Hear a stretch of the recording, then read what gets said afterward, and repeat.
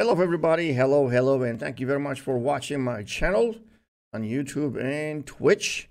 This is Nighttime, not your typical old man. I am not Tom from New York, although I would not have any problem right now to have a lot of money, hit the lottery or something like that, go back to United States, New York, get a house or whatever, and change my name to Tom. I won't have any problem with that. So it would mean two things. I would be Tom from New York, which most people calls me that, Tom, NY Tom, which is not NY Tom, it's Night Tom. And the actual meaning is not your typical old man. One of my friends from California, OP Destroy, plays the Boom Beach mobile gaming. He mentioned many years ago, when I said, I'm an old man, and he said, you're not typical old man. I was like, oh, that's a nice name. Let's use that. Never thought about New York Tom.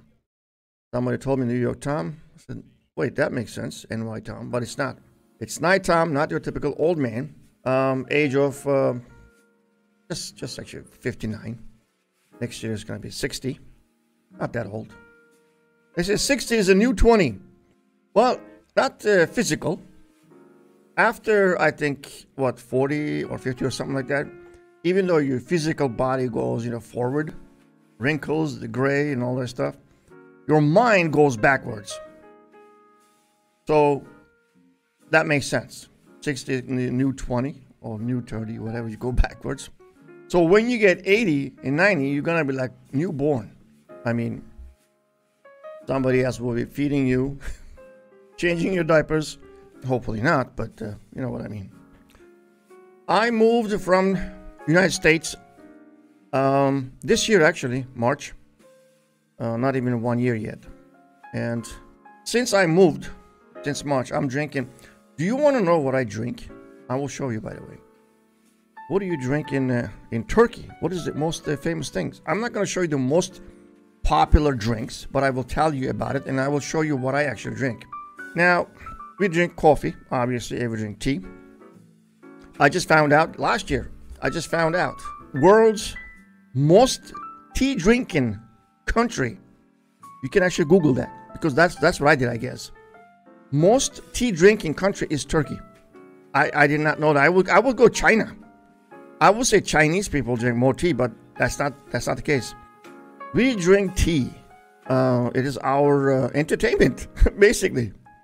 Dessert, entertainment, whatever. We drink tea all over the place. But the cups are this tall, very small.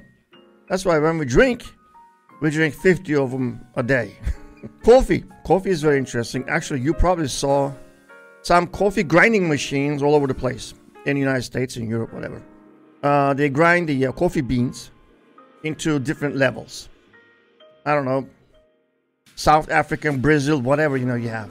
All the way to the end, the last option for you to grain the coffee bean says Turkish.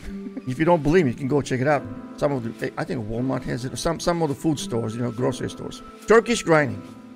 What it does is, when you grind the coffee beans the Turkish style, it actually comes out as dust.